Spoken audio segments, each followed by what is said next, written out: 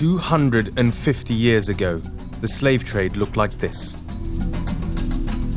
Today, this is the face of slavery. We were locked in prison. We were not paid at all.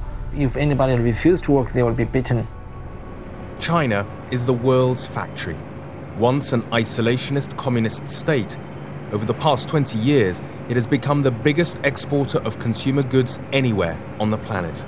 And a huge proportion of those exports come to America. Here is a country which has decided to flood the world with very inexpensive products.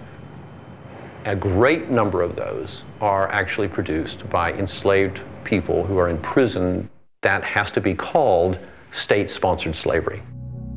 China has the biggest penal colony in the world, a top-secret network of more than 1,000 slave labor prisons and camps known collectively as the Laogai.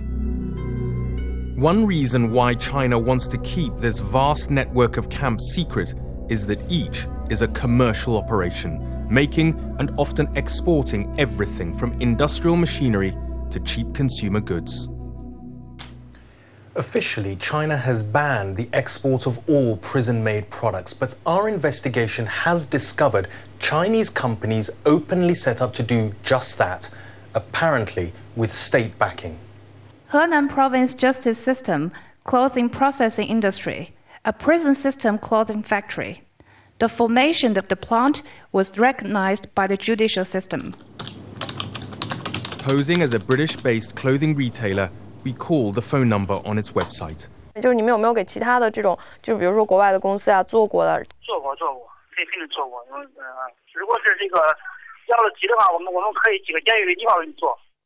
Many of the men and women forced to work for Laogai companies are recognized internationally as prisoners of conscience.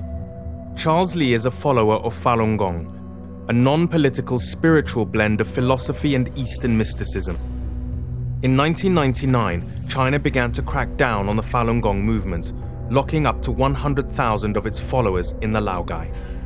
This is one of the products Charles Li says he was forced to make: novelty slippers in the shape of the American cartoon character Homer Simpson. He particularly noticed the product information label sewn into each shoe. The label is in English, it's not in Chinese. It was designed to export to Western countries, not sell in China.